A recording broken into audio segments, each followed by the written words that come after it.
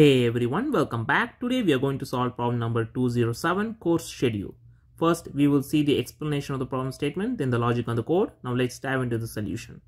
So in this problem, we have number of courses. So in this input, we have 4 courses and we have a prerequisite 2D array, right? This 2D array is nothing but a graph. So in this case, we need to finish course 0 to take course 1, right?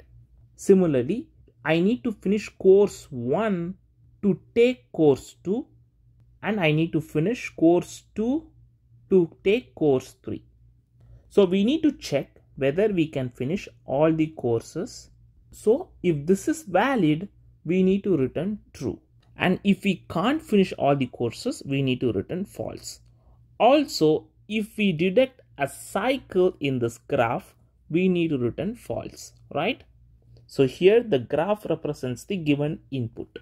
So we need to finish the course 0, then only we can take course 1.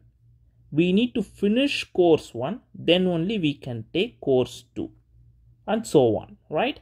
So now we will see how we are going to do this. So initially we are going to create an adjacency list of the graph. So here to take course 0, we don't have any prerequisite, and to take course 1, we have a prerequisite to finish course 0, right? We can see that here. To take course 1, we need to finish course 0. So we have created an adjacency list here. Then we are going to create a visited list of zeros based on the number of courses. So here we have 4 courses. So we have 4 zeros in this case. So here we are going to keep track of whether we have visited all the prerequisite of the particular course or not, right? So initially I'm going to perform DFS on course 0. So in the DFS function, we are going to check whether is there any cycle in the graph or not, right? The reason why we are checking for cycles is that if there is a loop in the graph, it is obvious that we cannot complete all the courses, right? That is the reason we check for cycle in the graph. So initially, we need to check whether we have visited the course 0 or not. So in this case, if we have 1 in the visited set for the course 0, which means we have detected a cycle, right? So in this case, we have 0. So we can just proceed further. Then we need to check whether we have finished all the prerequisites of 0 or not. That will be indicated with 2. So here 2 in the visited set represents that we have finished all the prerequisites of 0. So in this case, 2 is also not present in the visited set, right? For the course 0, 2 is not present. Since this is 0, we haven't seen 0 in the past, right? So we are seeing 0 for the first time. So since we are seeing this for the first time, we need to mark this course as 1. That is, we are in the process of visiting all the prerequisites, right? So now we are going to visit all the prerequisites of 0. While we are visiting prerequisites of 0, if we detect 0 itself, we are going to detect a cycle. That is the reason why we are initializing 1 here. So we need to check, is there any prerequisites of 0 or not?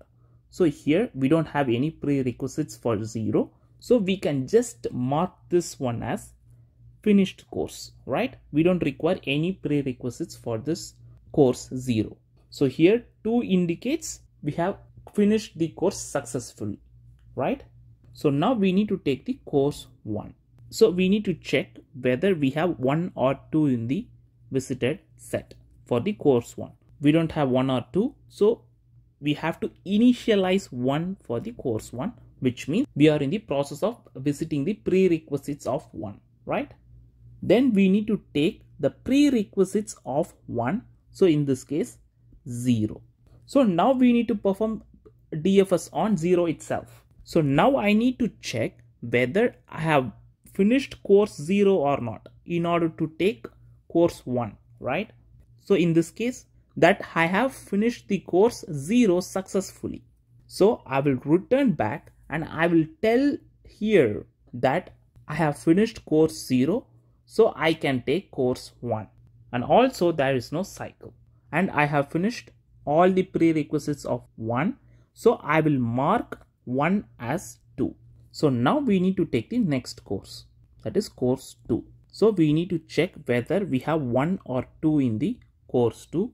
Since 1 and 2 is not present, we have to initialize 1 in the course 2. That is, we are processing on the course 2, right? So now I need to check the prerequisites of course 2, that is 1.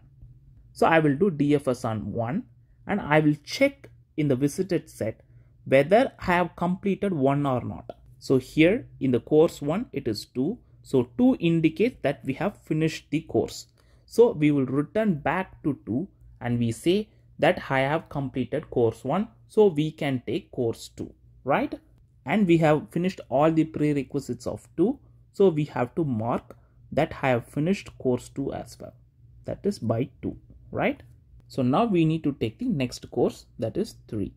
So we need to check whether 1 or 0 is there in my course 3. There is no 1 or 2. So we can visit 3.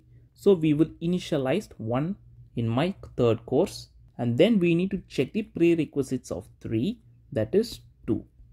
Then I will do DFS on course 2 and I will check whether I have completed course 2 or not. So here we have 2 in the course 2, which means we have completed. So I can take course 3. So I will return back and we have finished all the prerequisites of course 3 and we need to mark 2 in my course 3, right? Which means we have completed the course. So in this example, we can finish all the course successfully. So we can return true. So whenever we performing and checking the prerequisites, if we deduct 1 in the visited set, which means there is a cycle or we are still haven't finished the course yet, right? So when we deduct that, we can just directly return false as my final answer. We don't have to do anything further, right? That's all the logic is. Now we will see the code. Before we code, if you guys haven't subscribed to my channel, please like and subscribe. This will motivate me to upload more videos in future. And also check out my previous videos and keep supporting guys. So initially we need to build the adjacency list where we will be having the course and the prerequisites to complete the course, right? Then we will create the visited list based on the number of courses. So then we are going to check each and every courses to deduct cycle. If we deduct cycle, we need to return false, else we need to return true, right? So now we will see the has cycle function. So in the has cycle function, we need to check whether we have visited the current node or not.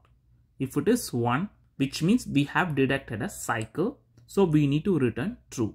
Else we need to check whether we have already completed the course or not.